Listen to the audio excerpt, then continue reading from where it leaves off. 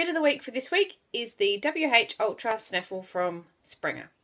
Now this is one of the very few roller bits that is dressage legal for competition. In the centre of this bit here is this little piece here which rolls on the tongue. So the benefit of this being is that it encourages the horse to move their tongue around a little bit and relax through the jaw. The other benefit of this bit is that the horse that may feel a little bit restricted or tense or have tongue issues, with this movement of this piece on the tongue, they don't feel quite so restricted and quite so worried about feeling restricted. So this bit has been useful for horses that have got tongue issues as well, that are overly fussy or overly fiddly with the tongue. It can help quieten them because they don't feel quite so restricted or quite so stressed.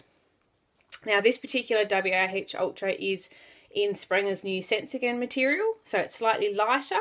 It also has this black ring around the arrow on the side, and this arrow on the side should always be pointing forwards towards the horse's nose when the bit is in the horse's mouth to make sure that it's the correct placement and angle.